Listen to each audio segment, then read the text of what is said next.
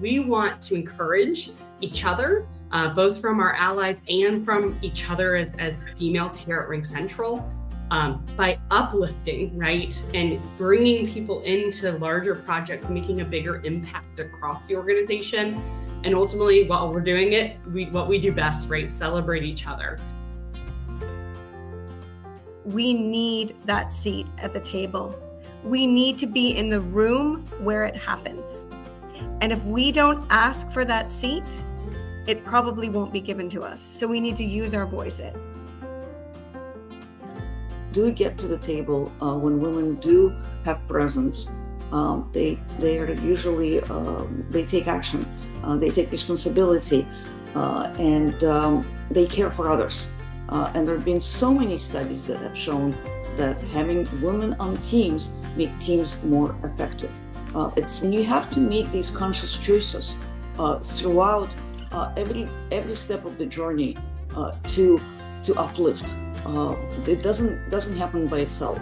And those of us who were, I guess, fortunate enough to be the only woman in the room at some point in our lives, and I blogged about it. I share that, and had to travel the journey.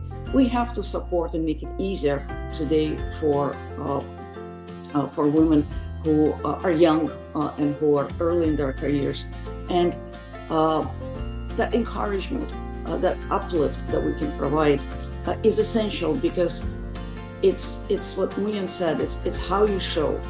Bring your best self. Bring your confidence with you. Don't let the fact that you wear a skirt hold you back in any way.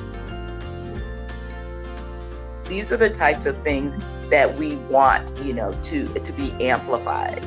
So the best way I know is to be that light that we want to see, and to help brighten that light that already exists.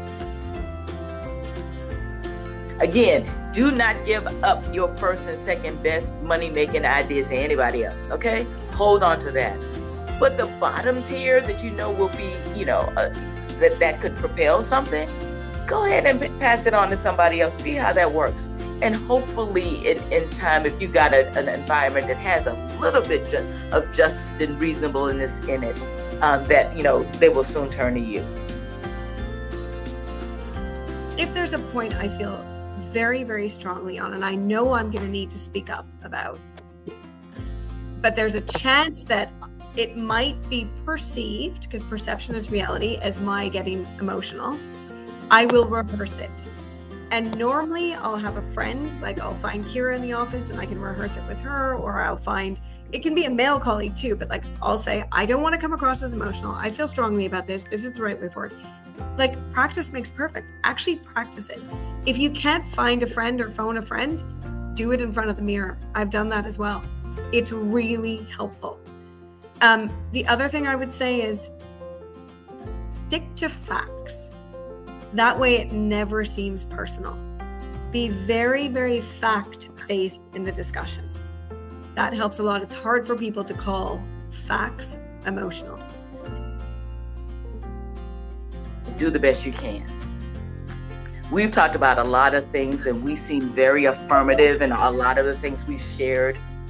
But some of these things that these affirmations did not necessarily come in real time.